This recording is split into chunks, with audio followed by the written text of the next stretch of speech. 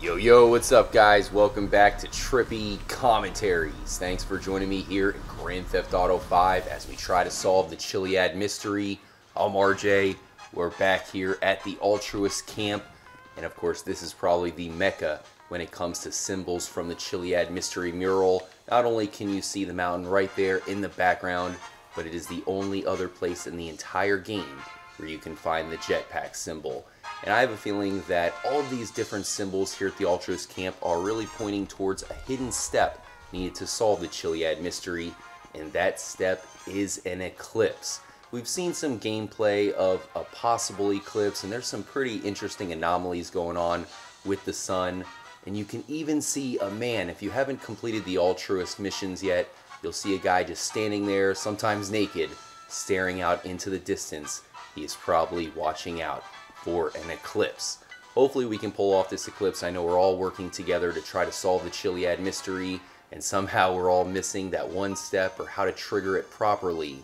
So hopefully we can work together to solve this thing and find the elusive eclipse, the biggest clue that Rockstar gave us of all, to tell us that not only is the Altruist cult very important, but the eclipse is as well, is the Altruist website. Go ahead and type it in here in the GTA 5 internet. There we go.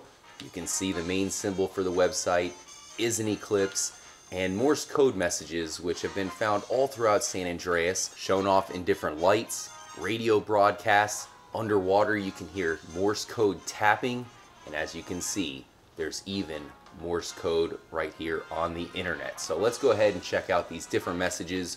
Each one has a different color, so that could mean something as well. And this will be kind of a reaction video as we read the message, and we'll see if maybe anything correlates to the Chiliad Mystery, perhaps a hidden step of some kind.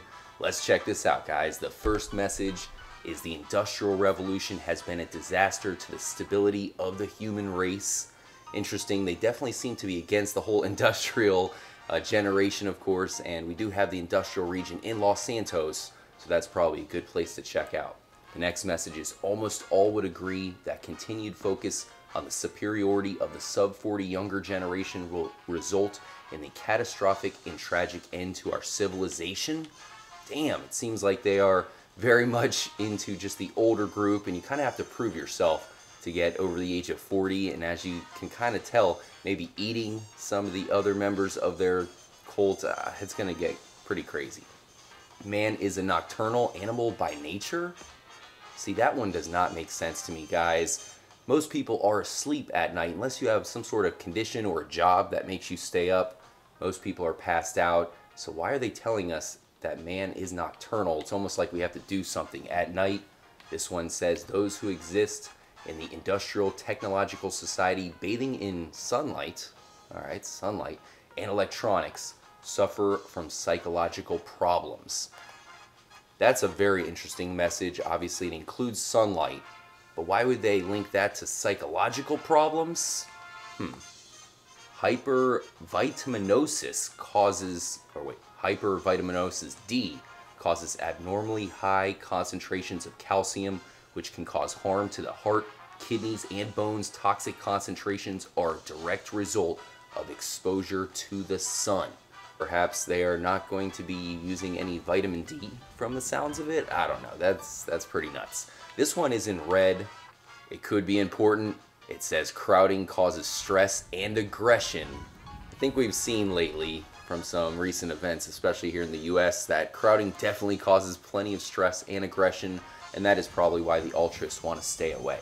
Primitive societies, ones where clothes and tools of the Industrial Revolution were not needed, provided a stable framework for the function of society.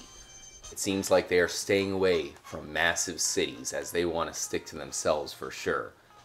One cannot complain about the decay of traditional values yet embrace technology. Obviously they are once again very anti-technology. Maybe they watch the Terminator too much. I have a feeling that robots are going to be taking over, so I think the Altruist camp has the same idea.